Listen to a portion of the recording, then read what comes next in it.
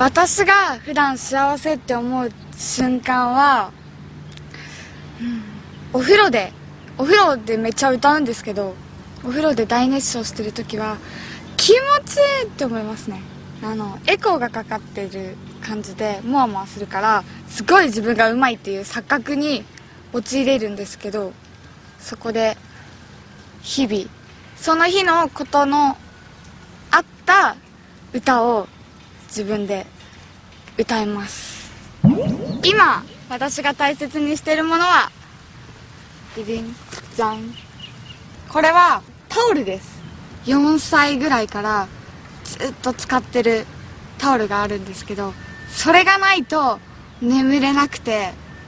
で泣いた時とか悔しいことがあった時とかに涙を拭いたり、もう10年以上ずっと一緒にいるタオルちゃんです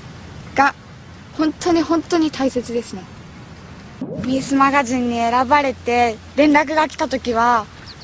もう本当に実感がなくて、もう5人まで本当なのかなっていうのでちょっとびっくりしてたんですけど、お父さんに電話をしたんですよ。でその時になんかおめでとうって言ってもらえて、なんか本当に本当にここまで来れたんだなって思って、ちょっと涙が出ました。これからミスマガジンとして頑張るので、応援をよろしくお願いします。